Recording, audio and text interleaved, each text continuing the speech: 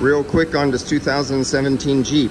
It's running, been running for heading towards 3 minutes. It took almost a minute for to boot up, but it's cycling right now. You can hear the clutch kicking off and on. You can see the pressure cycling off and on. If you look at the temperature, let's get over here to the temperature. You can see the little up and down of the temperature because the clutch is cycling right now. Because I have the windows closed, I have it in recycle mode. And if we come back to our temperatures, it doesn't like my second glove. Hold on a minute, throw down the camera. And let's get there. Now I could go. So there's the temperature right now. And I have it in recycle mode. So let's look at what happens, and that's the air temperature right here. So let's take this off. I think it's the air temperature, or is it taken from this one? I don't know. But the air temperature on this one is actually to pull into the inside. We'll read from right there. And let me put it on outside air, and let's take a look at our cycling time.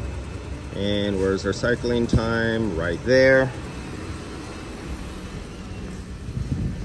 For those of you who don't know, we'll put this information. Let's get it out of recycle mode.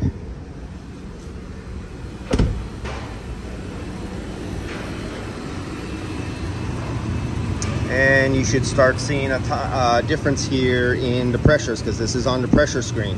You see how the pressure is going up right there?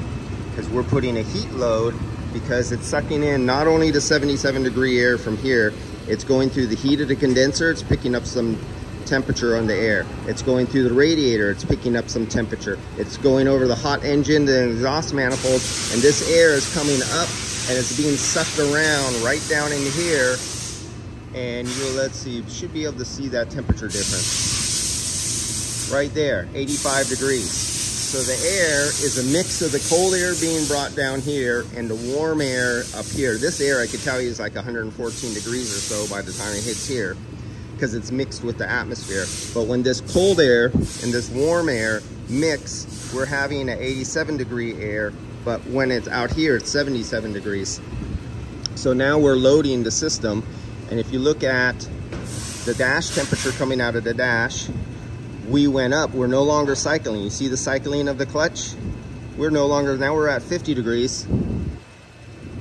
And if we look back at our pressures, we're back up at 171. You see how it's still gradually going steadily up, and so is our temperature. That is the difference between recycle and fresh air mode.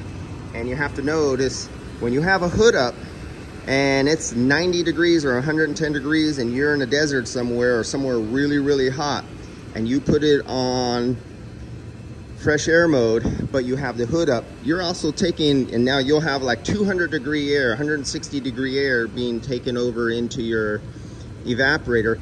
It was never designed, and you'll get some really crazy pressures. And if you're trying to do one of those guys who do the whack-off, jack-off, little shake your can things, and you're trying to achieve some certain pressure, but you're feeding it, 160-degree air across the evaporator, you might as well be pissing in the wind.